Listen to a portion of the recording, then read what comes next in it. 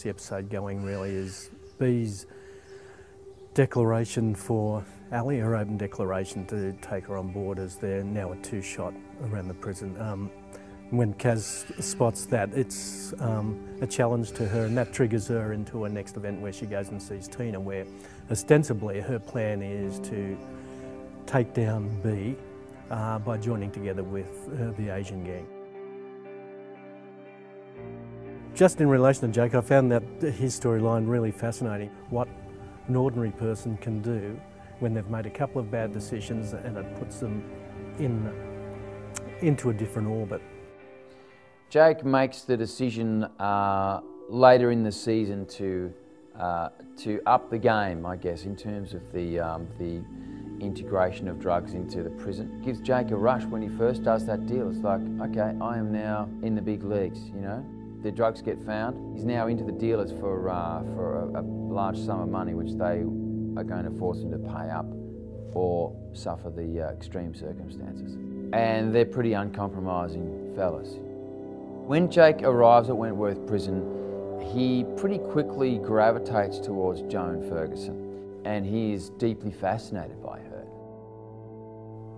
She offers to pay him out of his debt to Turk, thus clear him of that drug deal, as long as he does something for her. So we have a mutual advantage situation going on, where I guess it's a symbiosis where one of them needs the other.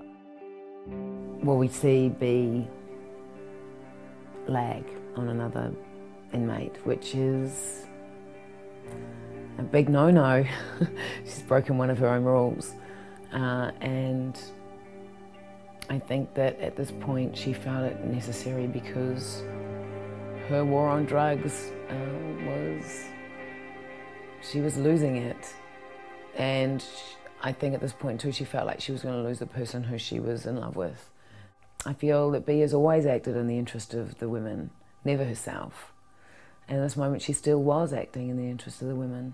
When B actually abdicates in the yard, you feel that she's constructed her own downfall. Ultimately you see that it is something that she wanted, something that she needed. B and Ali, they really get to consummate their love for each other, and in an open way, in an equal way. There's no hiding anymore. I think that the awkwardness has left the building, and I think that they are in love with each other at this point. B, we've still got the place to ourselves. They say nothing lasts forever, and but certainly is the case for B. Her newfound happiness is quickly extinguished by Ferguson.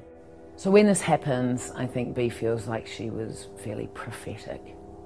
That she knew this was going to happen. She blames herself. It's not the first time that she's lost someone, but it's the first time I think she's lost someone close to her that she feels this way about. And I think that Ali is the great love of her life. Devastating.